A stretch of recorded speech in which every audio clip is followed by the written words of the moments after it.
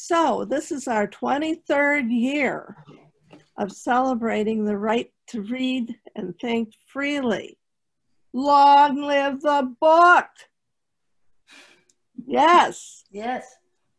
Now, when we started, we were in the bookstore down at Thackeray's for the first 3 years, and I just took some of my students with me, and we read books overnight, read from BAM books overnight. We always had the graveyard shift, and we would end it with breakfast at Papa John's. And we had no idea that anything would be happening.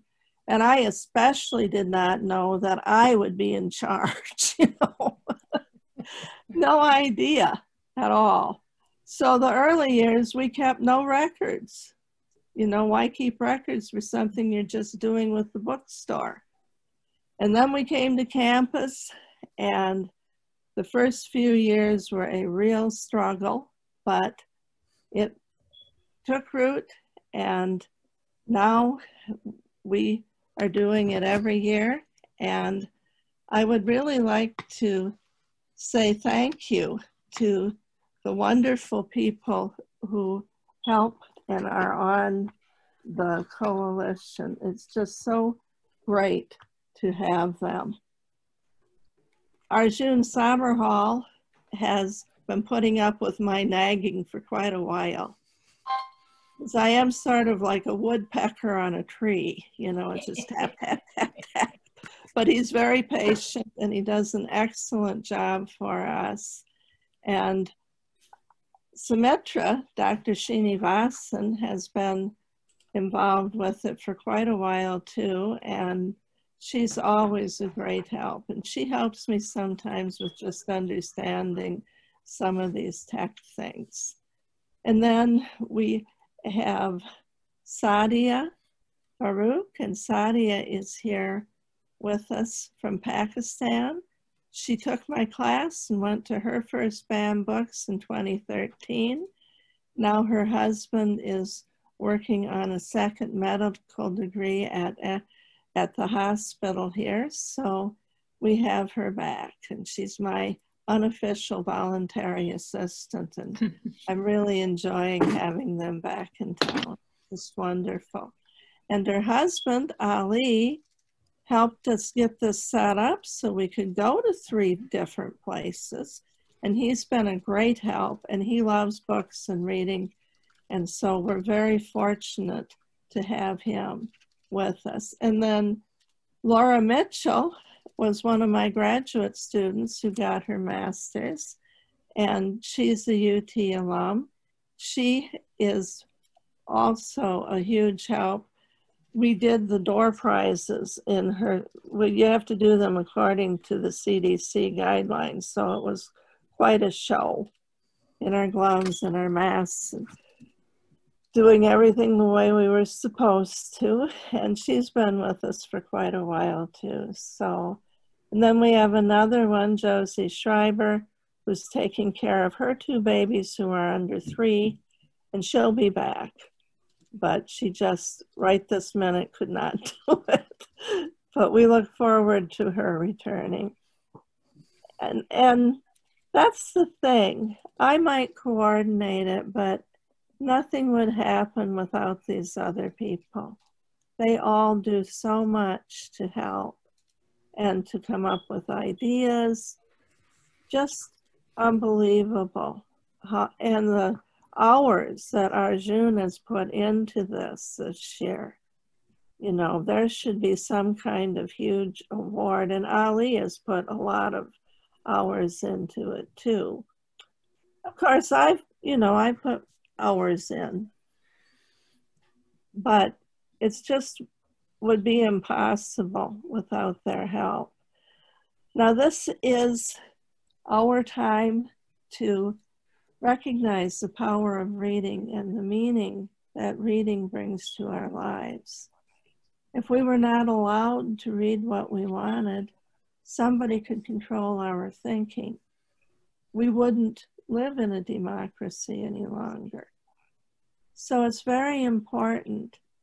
And another reason that I just love this holiday is because so seldom do we ever think about the joy that reading brings to our lives. Reading is natural. It's like breathing. So what's the big deal?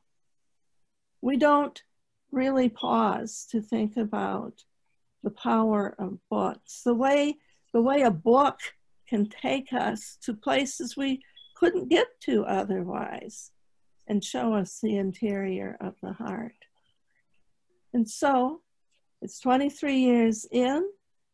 I would like to show you the mayor's proclamation, but I think I will do that after the first presentation since they have their slide up already and are raring to go. Well, I can take it down if you'd like. Could you for just a second? Yeah, absolutely. Then we can see His go. Honor the Mayor. There's Sumitra. Hi. Glad you're here. Hi, everybody. Hi. Hi. I'm going to share the screen.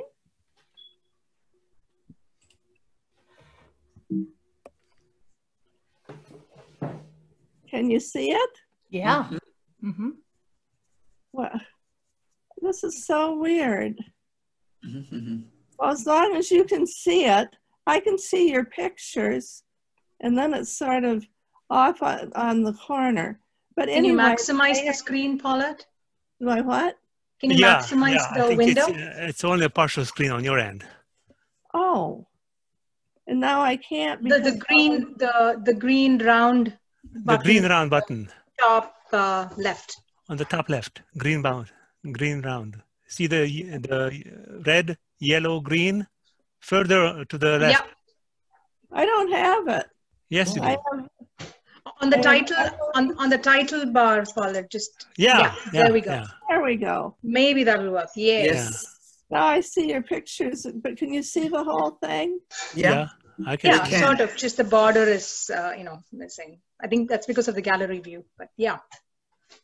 Well, the mayor was very kind to do this proclamation, and Thursday is going to be the official for the city of Toledo Read Banned Books Day. And he also sent us a clip that the press has been using. He did a little video, and so we're very grateful to the mayor. And I thought it was really, I don't know, I guess you can see it anyway. I have the boxes in the way. But I thought it was very kind of the mayor to do this for us. And it shows that reading and reading banned books and standing up for the right to read and doing away with censorship, this is something that our elected officials, some of them care about too.